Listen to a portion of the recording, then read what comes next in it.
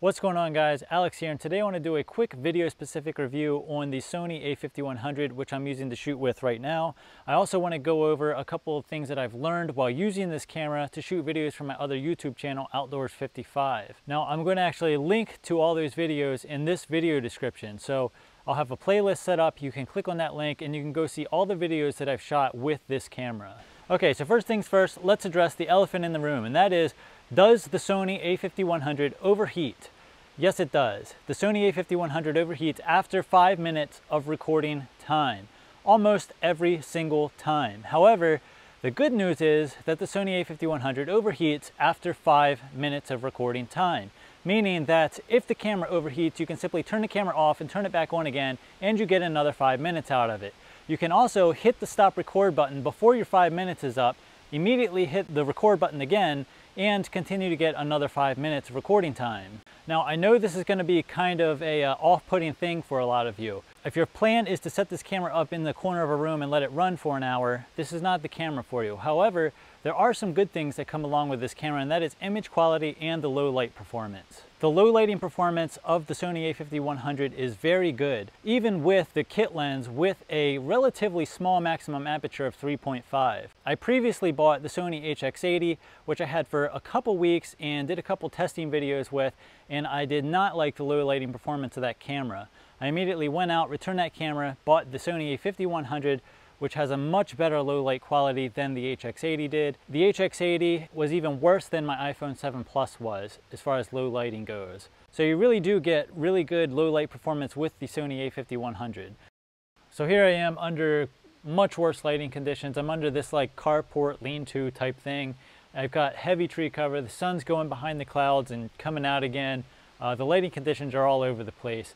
One other thing that I want to tell you is I am actually using the Zoom H1, I don't know if you can see that, to record my audio externally, and what I'm going to do is switch back and forth between the in-camera audio and the Zoom H1, and maybe even my iPhone 7 Plus, to give you an idea of how a phone compares to a camera, compares to an actual audio recorder. The lens stabilization's on. Now we're going to go for a quick walk down through the woods. We are also going to be using the inboard microphone for this video. So lens stabilization's on. We're going to go for a quick walk down here. Now I'm trying to hold this camera as steady as I can. I'm not great at shooting in this manner, but this is kind of what we got going.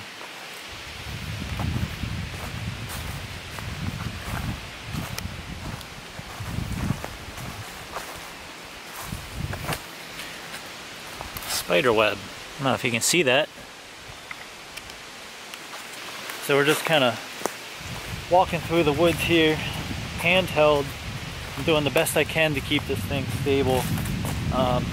You know, I'm not good at kind of doing the vloggy, selfie stuff. Most of my stuff's on a tripod, but occasionally I will walk through the woods, and you know, I do hiking videos and that sort of thing with this.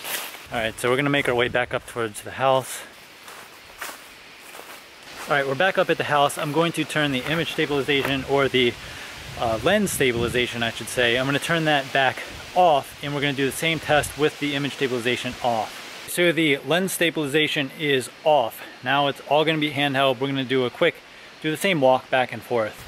Now, one thing I want to talk about with the autofocus is I have the autofocus, and I tend to use the camera with the autofocus on the normal setting rather than the fast setting. The autofocus on this camera is very good. It's almost too good in the fast mode. There's 3 modes. You have fast, normal, and slow. And with this autofocus set to fast, it's almost faster than the human eye. It almost looks unnatural, I think. So most of my stuff is done with the autofocus set to, the autofocus drive speed set to normal or slow. I think it gives a much more natural kind of focus pull on the subject.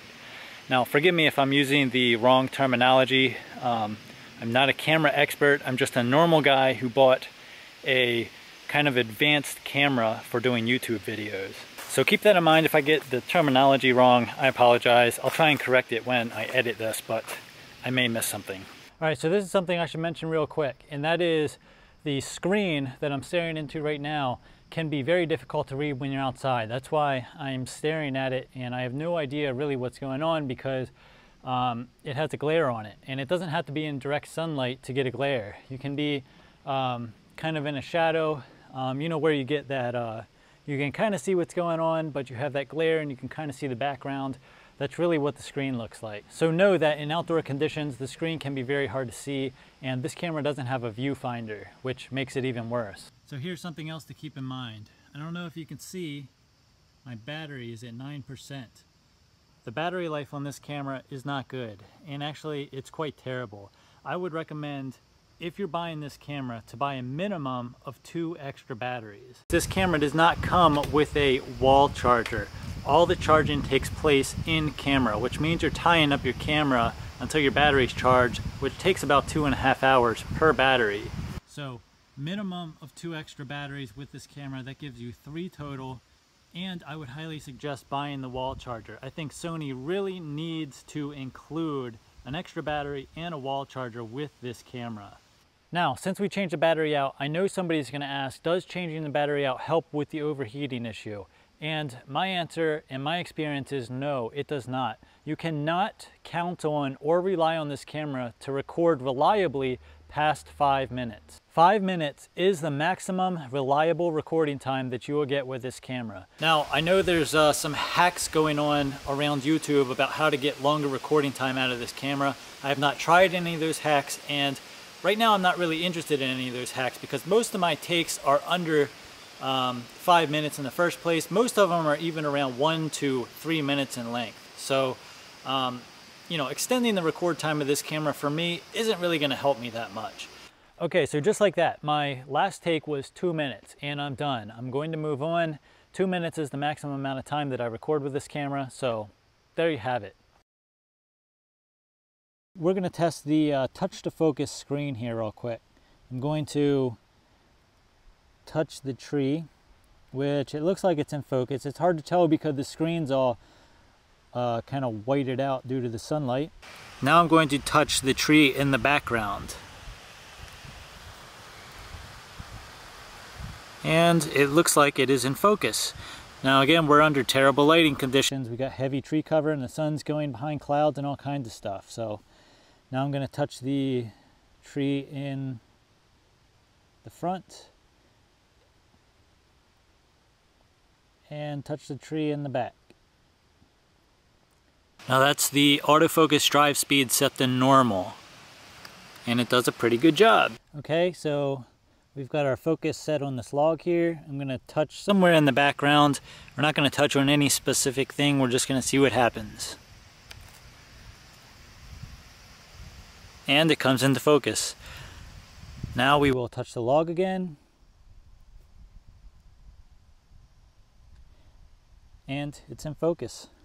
So one thing that I want to say real quick here about the Sony A5100 is that it does have a touchscreen, and I believe the Sony A6000 has a touchscreen as well. That's something that the Sony A6300 does not have. And Sony, I have no idea why the heck you'd put a touchscreen on the lower end models and not on the higher end model. It doesn't make any sense to me. I would buy a Sony A6300 tomorrow if it had a flip out screen and a touch to focus screen, but it doesn't, so I'm not going to. So real quick, back to the overheating issue. Know that I filmed this entire video with this camera and I have not had it overheat once on me. However, most of my takes have been under 5 minutes. And actually, most of my takes have been under 4 minutes. I think if you are mindful about how long your individual shots are and how you film, or if you really look at how you film and kind of break that down and look at exactly what you need, I definitely wouldn't totally overlook this camera. I think you get a lot of bang for your buck with this thing for $500 to $550. It really does give a good HD image quality. It doesn't really come across on YouTube too well. YouTube does all kinds of like compression to it. It really makes it look a lot worse than it does with the original file. So yeah guys, I hope this video helped. I'm open to video suggestions. If you want to see something about this camera in particular, let me know in the comments and I'll try and make a video about it.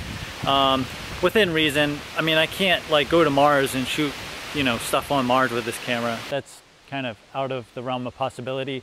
But let me know what you think. Ask me any questions. I read and respond to as many comments as I can. However, sometimes YouTube doesn't notify me that I even get a comment. So if you comment and I don't respond back, it's because freaking YouTube didn't let me know that you commented. So I apologize for that. Again, I have a playlist set up of all the videos that I've shot using this particular camera. The link is in the description. It'll take you over to my other channel, Outdoors 55. In that playlist, I will have all the videos that I've shot using this camera. You can kind of browse around and look at what this camera does in more realistic shooting scenarios. I have videos where I shoot inside. I have videos that I've shot outside. I have videos where I've shot in poor lighting, and I have videos in great lighting. So it'll really give you a better idea, I think, of what this camera is really capable of. Hopefully this helps. Let me know what you think in the comments. Don't forget to like the video, please subscribe, and thanks for watching.